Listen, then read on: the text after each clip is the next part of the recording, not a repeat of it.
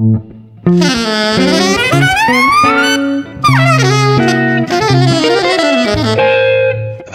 Jazz.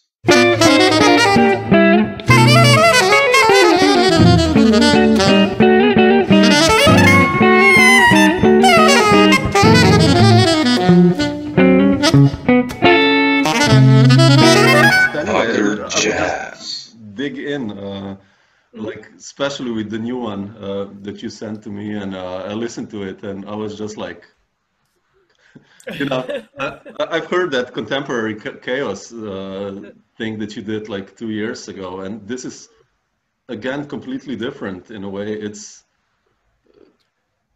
good. It's like reading a novel with 2 different endings, something like that. That's how I envision it, you know, because it's like these same tunes, and then I listened to it first like it's you're supposed to kind of like, you know, from tracks, and then I compared tracks one after the other, and that's, I think it's even much more fun to do it, almost for me, at least as a musician. I don't know, or yeah, I think so too. I think that's for sure for musicians that is. Yeah, it was just like, oh, she used this now, or what, you know. And I just wanted to ask you first about this title. I know you explained it a little bit, but Dreamt Twice, Dreamt. What does it mean? I mean, like, how did you come up with the title?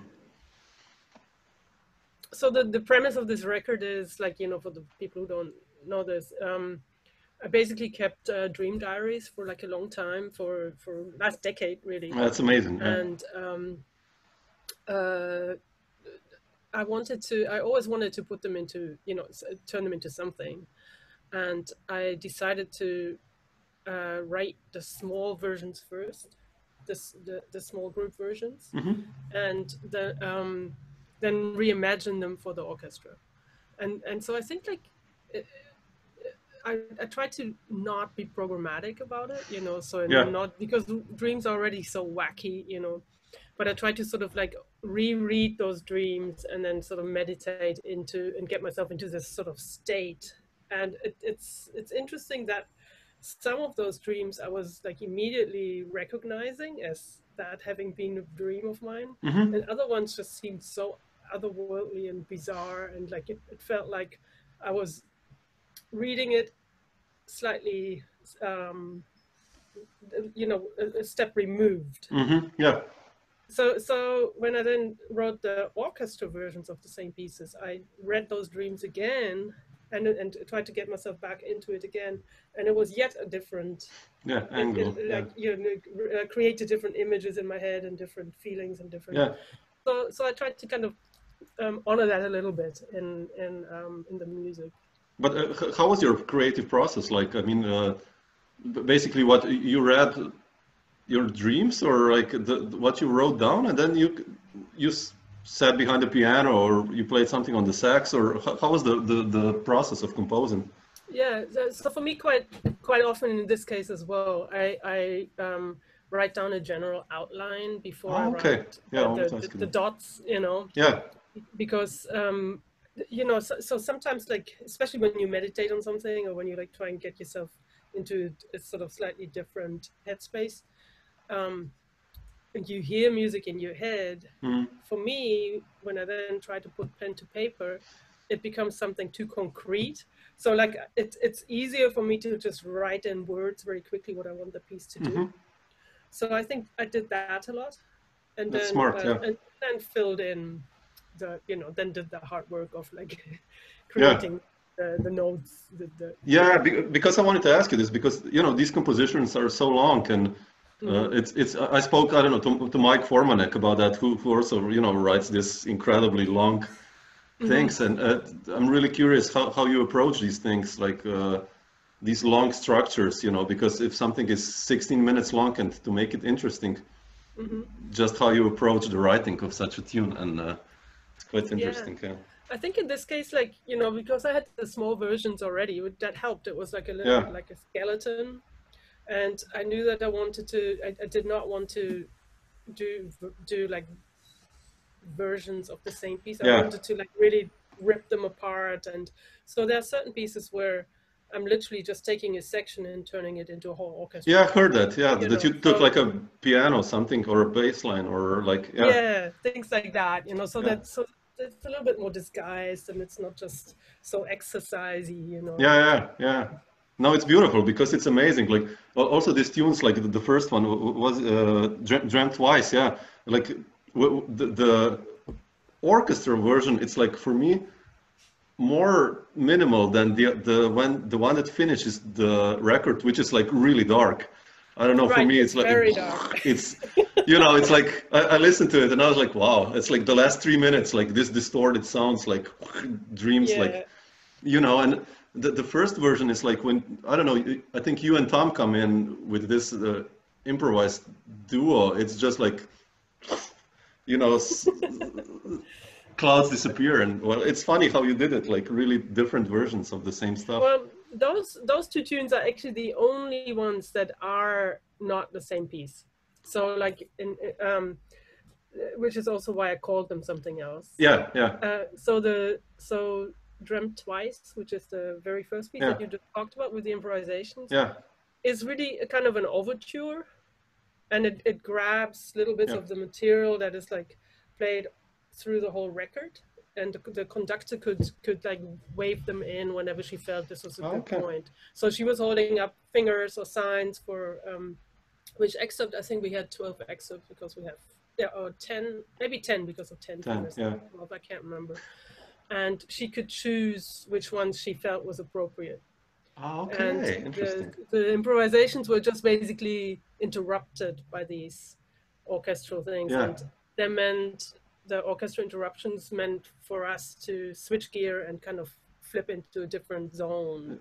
So it was, And the last piece on the small side record is called Twice Dreamt. Twice Dreamt, And that is actually material from snorkel cows, but just basically played over and over and lower and lower and lower until you can't really hear the chords anymore, because when you play them so low you can't recognize the frequencies.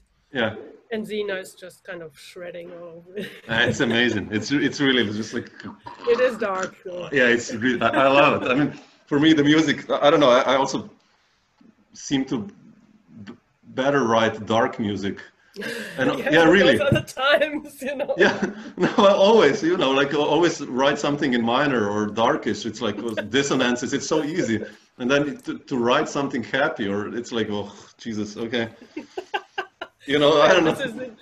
This is definitely year, I mean, not that I wrote the music this year, but yeah, But how long did it take you to prepare like a project like that, like writing and arranging and? Well, it took a long time. I think I started the small group music was written for one of John Zorn's stone commissioning series. Oh, really?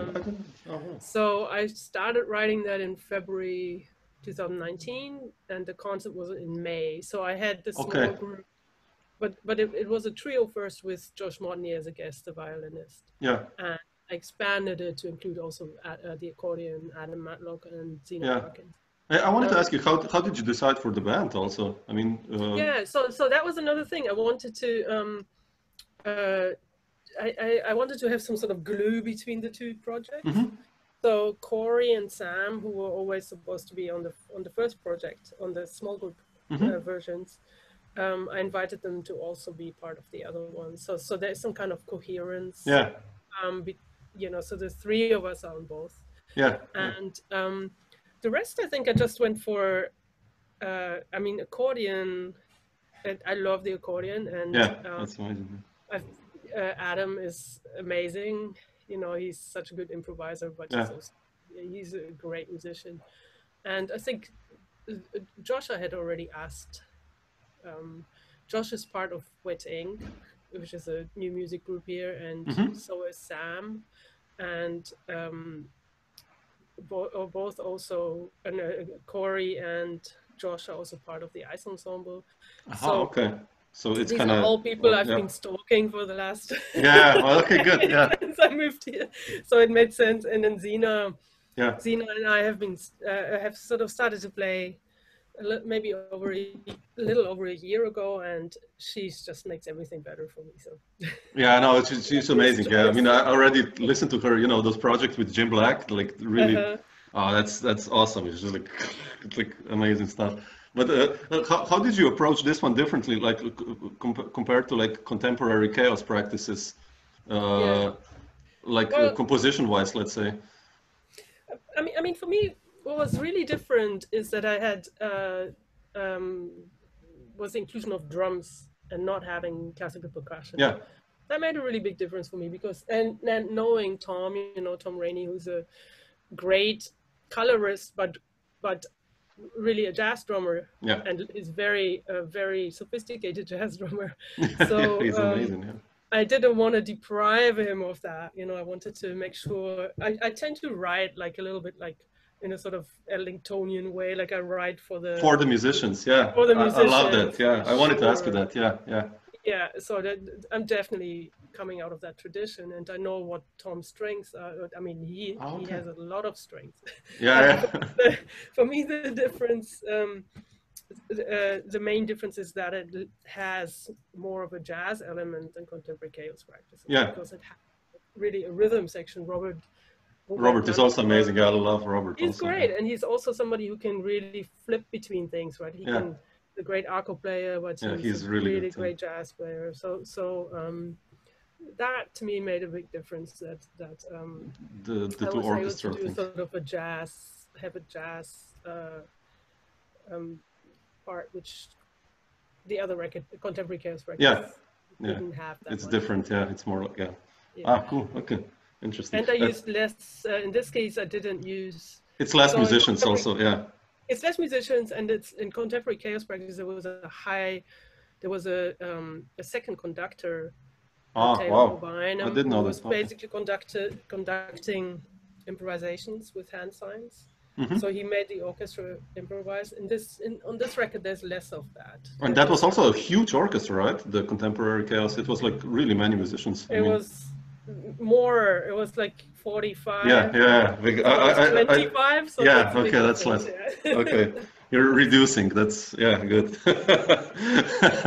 This is really almost more like a large ensemble. Yeah, but it's chamber orchestra. Really interesting to also to already for 25 people to have it in the same room and do this stuff. It's sound-wise amazing, probably, right? So. Right now it feels like dangerous. Yeah, no, I love that. When we were mixing the record, we were mixing it in real time, but remotely. Like the Ron St. Germain, the person who mixed it, is in New Jersey. The producer, David Braxton, he was in California, and I was here in a friend's apartment because our internet was too bad at the time. And we mixed in real time, so it was like 10 hours a day. Really? With no very, very little latency, so we could hear on the same. The same headphones. We had the same software called Audio Movers, and just like hearing all these people, and this was in the height when New York was really bad. It was in May. Oh shit! Yeah, during the lockdown. Yeah. And imagining all these people crammed in a room was a little unsettling, actually. Yeah, I can imagine. Yeah, no, it's a cool, it's a really good project, really. I mean, like this last piece, that's, if things turned out differently, I'll just put it like that. That would be a nice piece. I won't go anywhere else. But speaking of Tom, Ingrid, I just wanted to ask you also. We said like about this Stir Crazy series, but first I want to go back with you and Tom. You've played so much in duo. Also, you did like 3 records before, and I think from the beginning already, you kind of have this telepathic thing almost going on. And now when I listen to some of these Stir Crazy series, it's even more like, Tom is already, for me, he's like one of the best improvising drummers, or not only improvising, but everything he does, it's just like, I also talked with him about this determination that, he decides to do one thing and then he sticks for it. And you two now kind of seem to do this together. And I just wanted to ask you, like, how did you guys develop this sound together through the years? How do you see it as a saxophone player? Yeah, well, there's a lot of trust for sure. You know, I mean, I know, you know, Tom has been in so many of my groups, for example, and I'm in his groups and we're in other people's groups together. So we've definitely know each other's playing pretty well. And I know, for example, that, you know, for me, Tom is like one of the drummers who gets most involved in the compositional aspect, right? Like you know, he won't just like lay down a form or something. He's really involved in shaping the whole tune from beginning to the end, almost like a composer. You know? Yeah, he plays like orchestrally. Yeah, almost. Yeah, exactly. He's super good at orchestrating and making things personal, you know. So I've always trusted that, and I trust that I don't have to do a lot. You know. Yeah. Good, and I think the fact that we just like have played a lot of composed music, some hard music, and then but we can also, we've done tours where we only improvised for like 2-3 weeks or so, you know, and which as a drum saxophone duo, it sort of means like, oh, just as a duo, you did it? Yeah. Oh, we done like, I think we did 3 long tours, and oh, really? Oh, wow. Or maybe even 4 now. And you know, if you do that as a duo with just drums and saxophone, you have to start digging quite deep. Yeah. In order not to get bored. Yeah, that's quite heavy. Yeah, I mean, or frustrated. Yeah. So we're quite used to it, and during the pandemic, you know, we got back from Europe the last day we could on the last Delta flight. Was making it back here, and oh yeah, because you played exactly with Tom's band, right? Tom played in my trio, and then at the Tacos Festival. Okay. In March, it was like March 13th. Oh no, in January you played, That's right. Yeah, exactly. Yeah, sorry, mixed up. No, in March was basically when we played in Switzerland, and we just made it back, and it was so horrible here. It's so dark, you know, that we knew, and everything was pulled, right? As you know, as you well know, as musicians know, our work is still. It's everything is it's nothing is happening here, like nothing. Yeah, it's the same here. Yeah, so we felt like we just had to do something to stay sane, and this has been really kind of a nice thing to do, you know, to just practice together and concentrate on, you know, we take other people's tunes. I saw that. Yeah, it's amazing. Which is a little bit like having them here for a bit, you know. Yeah, definitely. And it's been a nice thing. It's been nice to stay in touch with friends and with at least like that, with audiences, because our audiences are so intense, right? They love listening to music, and they go to so much, you know, in New York, like they're really intent and great listeners, and a huge part of their life was taken away. Yeah, definitely. Yeah, for everyone. Yeah, definitely. I just wanted to ask you, Ingrid, do you remember the first concert you did with Tom, or the first time you improvised together? How was that? I remember both. Okay. So the first time I improvised with him, you know, we're married, so we're full disclosure. Yeah, that's like, this is gonna go. I'm not editing anything, so. Otherwise, what I'm going to say now is going to sound really odd. No, sure. So the first time we played together was in our bedroom, and yeah, that would sound bad. You know what I mean? In Tom's bedroom at the time, and which is where the drums are set up. So we just played for like 20 minutes, and I remember being slightly nervous about it, actually, because, you know, I've been listening to Tom's music. You know, I've seen him with so many of Tim Burns projects, for example, in London. You know, and there was a certain sort of like, well, what if we don't get on, or if there's no chemistry musically? You know, that can be, you know, it's a thing. So, but we really enjoyed it immediately. So that was great. And the first concert was when he played with I had a nonette with 2 pianos, and I wrote a piece that was commissioned by the Cheltenham Jazz Festival in London. I think it was in 2007, and Tom played drums in it. Ah, okay, so that wow. was quite it was a real, like, it was a big deal. Yeah, amazing. I wanted to ask you also, like, since you've been playing also, you know, in Tom's groups, like the Tom finally took over the chair of the band leader. I mean, does this change for you, or no? Like this band leader sideman, or there is no of that, right? Like, or is he like a band leader in the sense of, how is he like a band leader, or is like a sideman compared in your eyes? I mean, yeah. It's tough.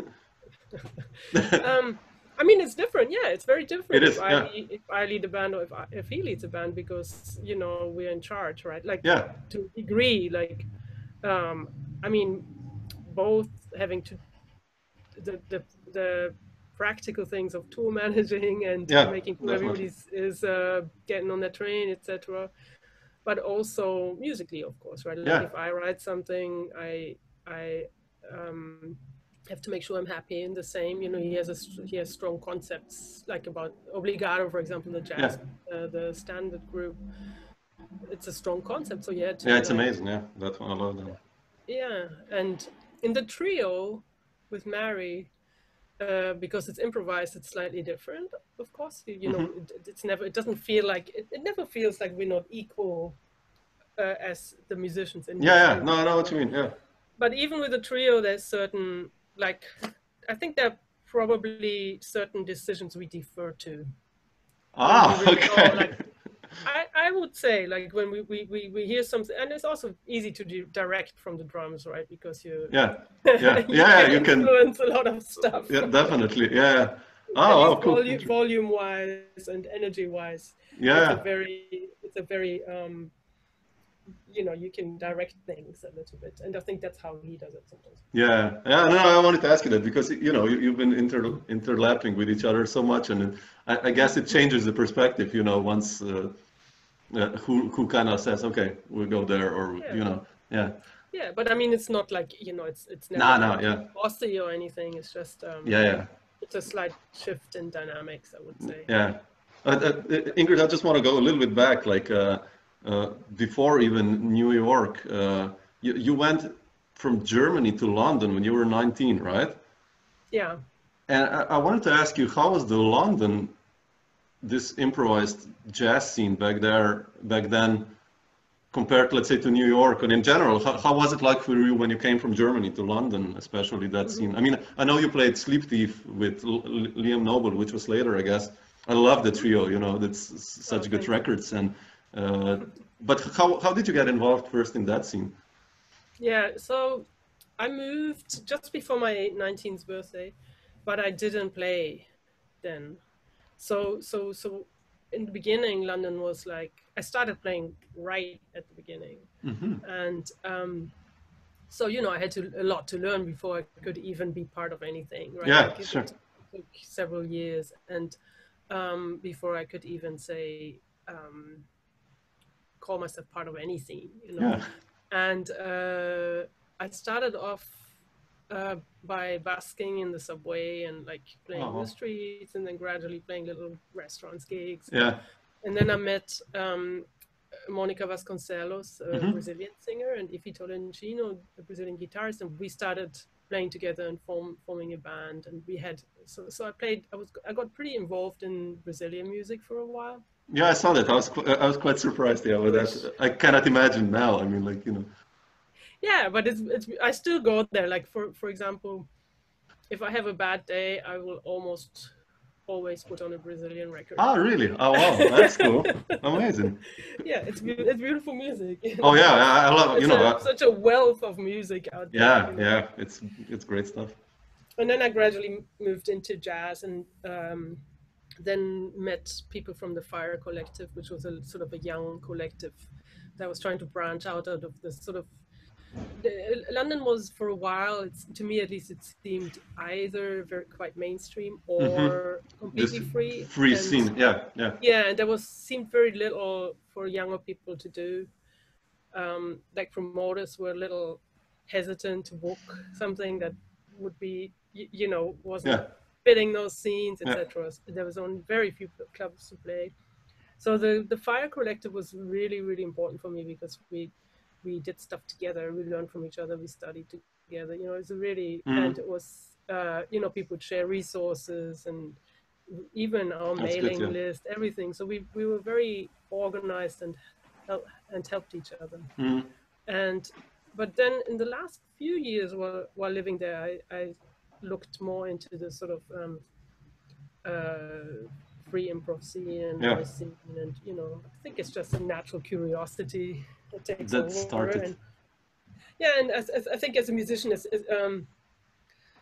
I needed to get a little bit away from here's the form, here's where you play, here's where you don't play, and just like get a sense of like, well, what if you're really involved in the overall composition, right? Yeah. Or if, Yeah. like you're involved in the whole hour, and shaping everything and being completely active the whole time, even if you're not playing. Yeah. And I think the free improvised scene was really helpful for me in that sense.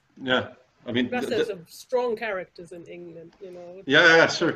That scene definitely, yeah. Yeah, everybody's really their own person, you know. Yeah, very. Yeah.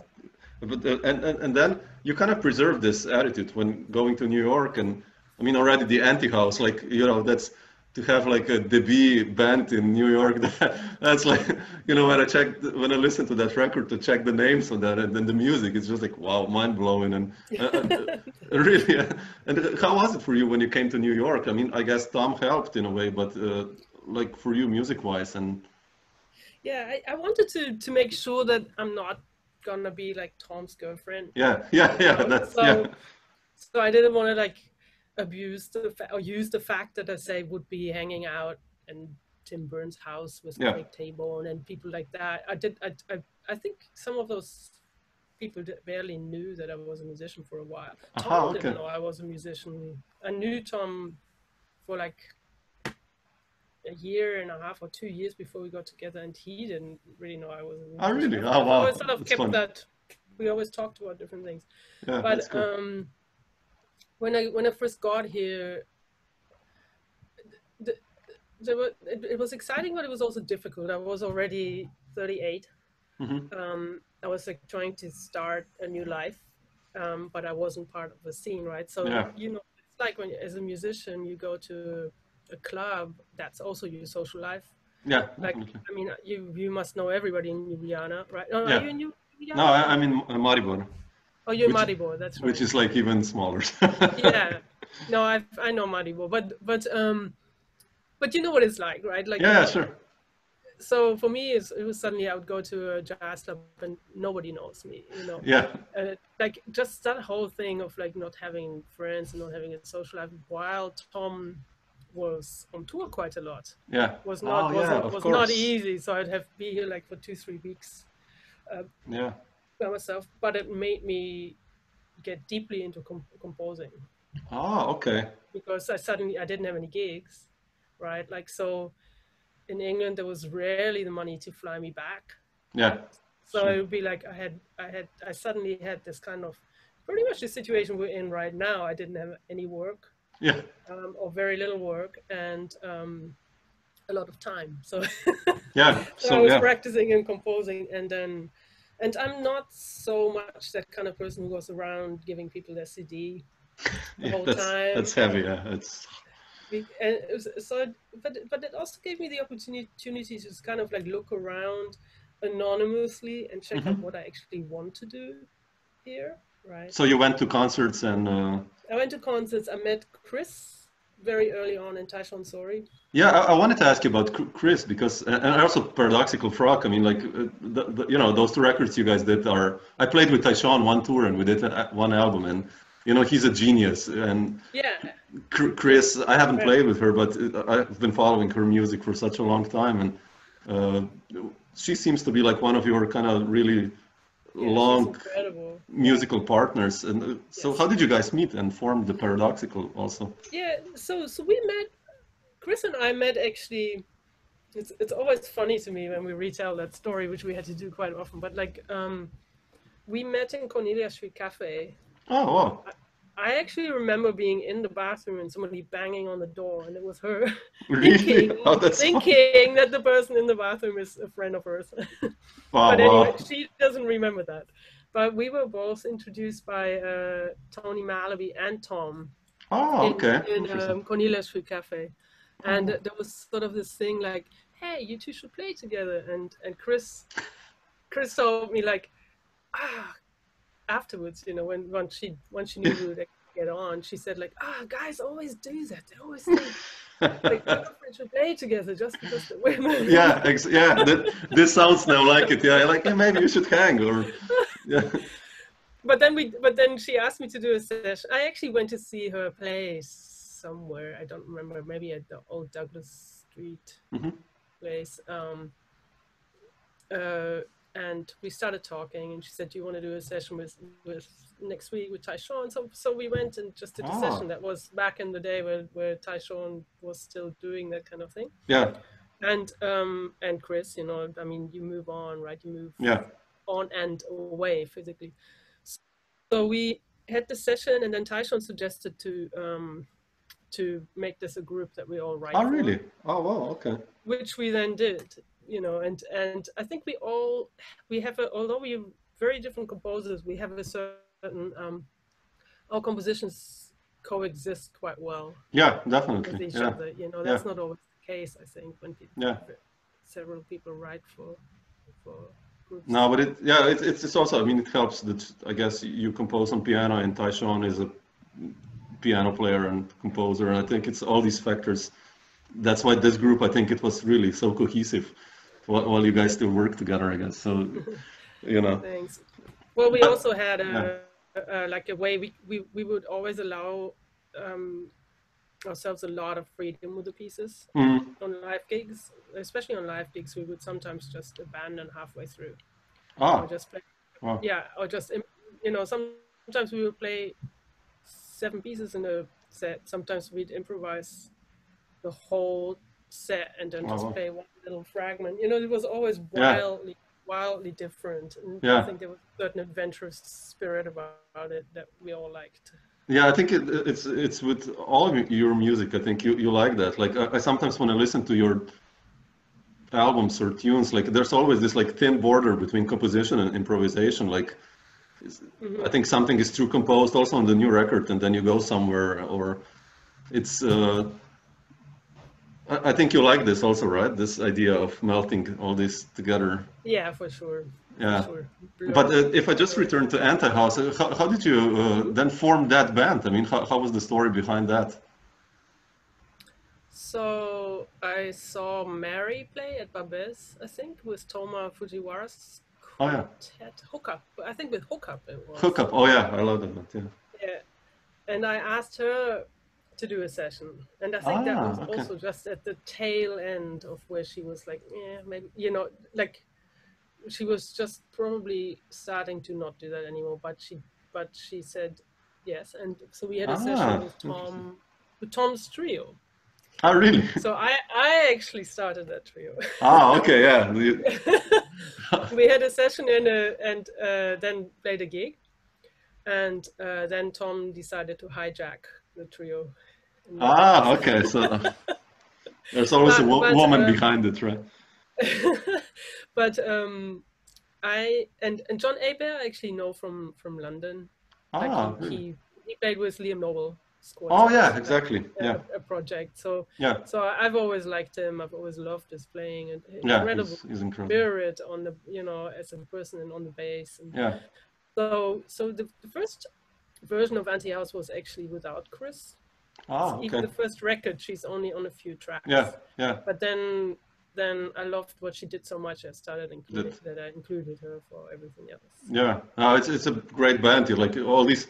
You kind of, the compositions are like sometimes, you know, there's our own stories, like small universes. That's how I hear them. I don't know. It's like, you know, it's such a great blend of musicians also that, you know, it's so cool what you do together. So yeah, and Mary and Kris, like, you know the thing with piano and guitar. It's quite heavy. Work that well, but they found very good solutions, I think. Yeah, no, I mean, yeah, I mean, they're all you guys are such incredible listeners that it's, I guess, especially guitar and piano, it's in this case, it's quite easy because you don't get into each other's way. So Yeah, that and makes it. I write pretty linear, so I don't write a lot of like block Yeah, chords. yeah. And you play, and like you said, you write for the bands, right? So I guess that makes it way easier. I spoke the other day to Simon Nabato, the piano player. Yeah, yeah. You know, I love his music, and he did like 2 amazing new albums. And I asked him like, well, but you know, do you usually write for musicians? And he was like, oh, I just write like, you know. I was like, really? Because it always sounds, you know, sounds he captures the idea, but no, he was just like, no, I just write. And I But find he it. picks amazing music. Yeah. He picks very amazing personalities, right? Have you heard the latest 2 quintets? Is that the one with Herb Robertson and yeah, and Tom? Yeah. Yeah, and the other one with Brandon Seabrook and Tony and Mike Formanek and Gerald. That is just like beyond incredible stuff. Yeah, Ingrid, I just want to ask you about some collaborations you did. Like I noticed how much did Anthony Braxton, you played with him and or in his projects, how much did he influence? Like I many times hear Braxton's kind of,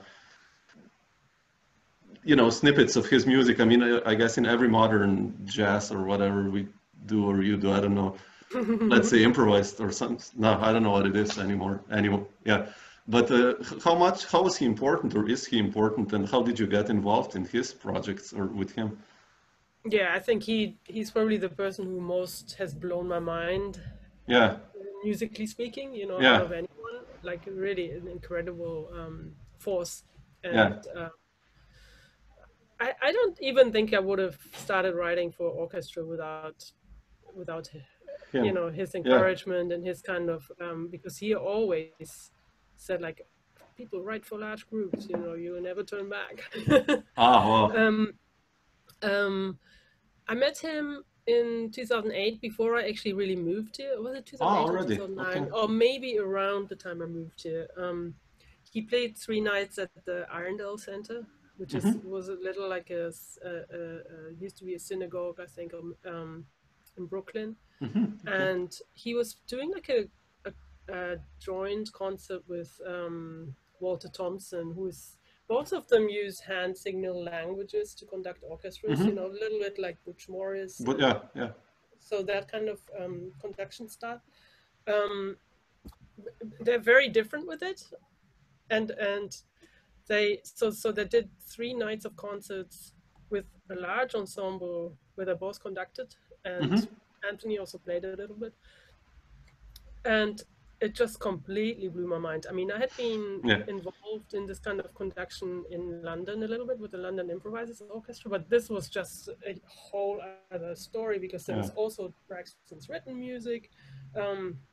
There was so many nuclei in that music, like so you would have like a dense conduction going on here, and then suddenly a group would disappear and play some clearly written music.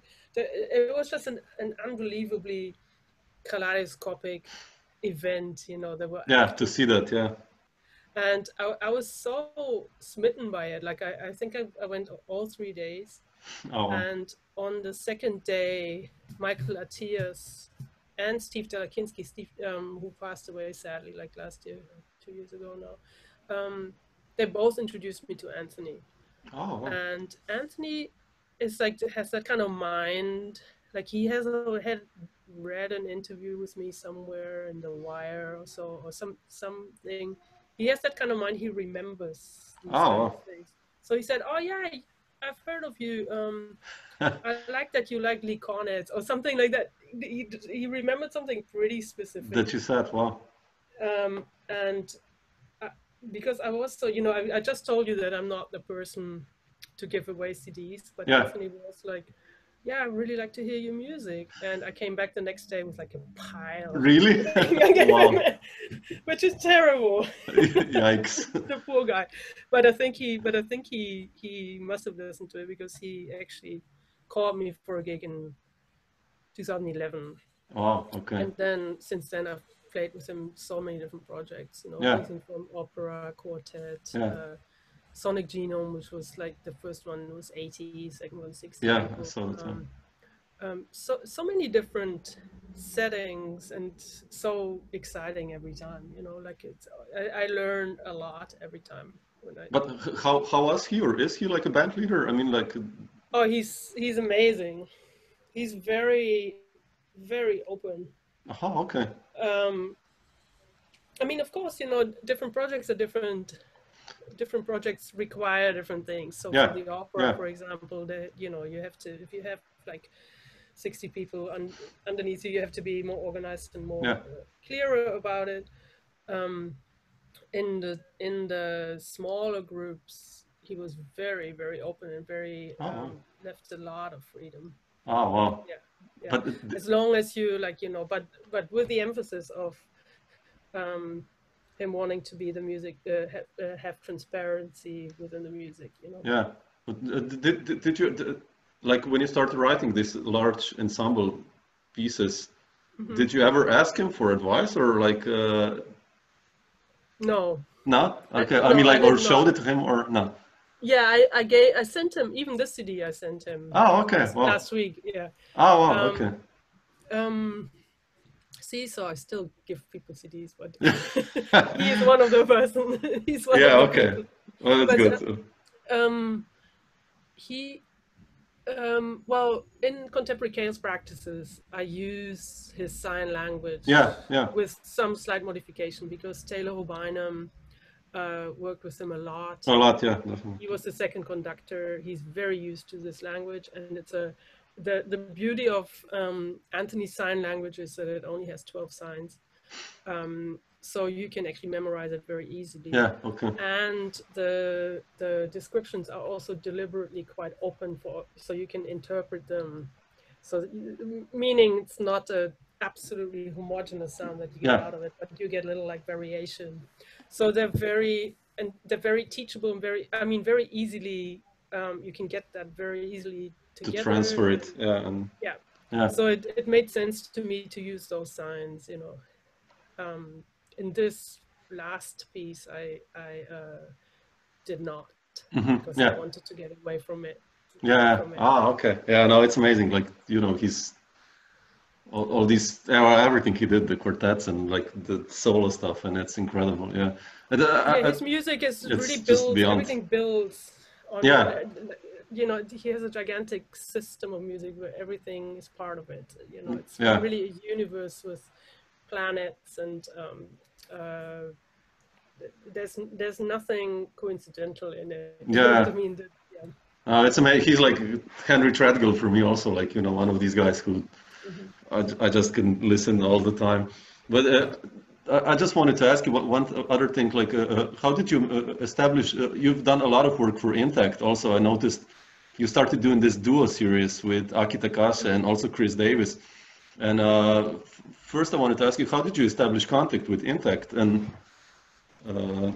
how did that happen? Because you have this like nice line going on Intact. I know that Sleep Thief was the first record, but I'm trying to remember how I actually first. Oh, I think you know that two piano nonette that I was telling you about. The first gig that Tom did. Yeah. We were invited to play at the Berlin Jazz Fest that year, and the Intact people were there. Oh, okay. Wow. And he came and talked to me. I think that's how I met them. He came and talked to me afterwards, and then I sent them Sleep Thief, and they took it. Oh, wow, that's beautiful. It's a really nice relationship. Like I love them. They have a lot of integrity. They really love music. They work super hard, and one of the few labels. One of the last few labels, who are actually like that do really like adventurous music and not commercial, you know. Yet they are also not stuck in the plastic, that they do, you know, renew themselves. It's amazing, really well run and well, like I like them a lot. We've become friends over the. Oh, that's good. So they actually, like, for this piano duo series, I mean, your piano, they actually like you had this like carte blanche that you can start doing this piano duos, or how did you decide for? I mean, like Kris kind of makes sense that you did a duo in a way, since you have such a long musical relationships. But how did you decide for Aki So the piano duo series is actually Patrick Landel's brainchild in a way. Ah, okay. He asked me if I wanted to do it. Okay. I think Irene Schweitzer did something similar with drummers. Oh yeah, exactly. Yeah. And he said it's like something, you know, you can do your composed records, you can do, but you know, every once in a while, maybe we intersperse it with this thing that becomes a five record series. You know. Oh wow, that's super.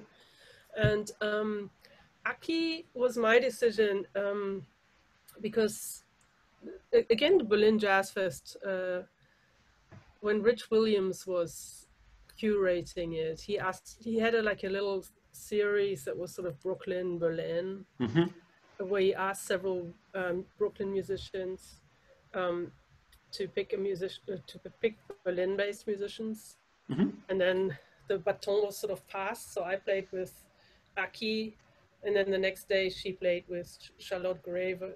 Oh yeah. Graver, I think. Yeah, and I played a set with Mary also.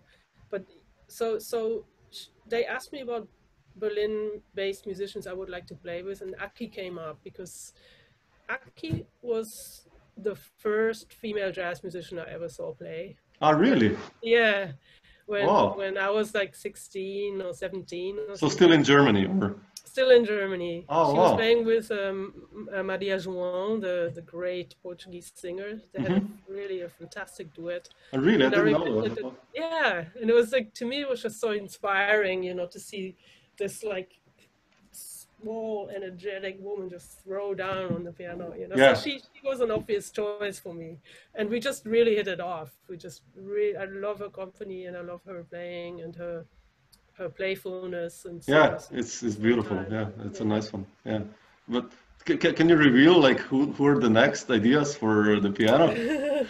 You know, we haven't actually talked about it yet. Oh, actually, we have talked about a few possibilities, but there's nothing settled yet. Yeah, okay.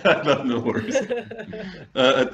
Speaking, I just wanted to ask you this one last question. Like, since we're talking about this, how do you decide for musicians in your projects? Based on what? Like, what are the criteria? Not criteria, but like, how do you imagine your bands? Or like Ubatuba, you know, how did you get those guys in? Or I think I need people who are have strong individual voices. You know, I think that, and in most of my bands, the musicians are able to play hard music while still being completely themselves and having some sort of amazing personality and ideas. I think I need the musicians I like to work with. I tend to be open-minded. Yeah, definitely. Yeah. And there's a certain like spirit, you know, when I see like somebody play, and if I like, I have to be moved by it, and I feel like I need to have this sort of sense like that person loves playing and is really communicating that, you know. Yeah. I think that those are probably the things that attract me to voices, musical voices. Yeah.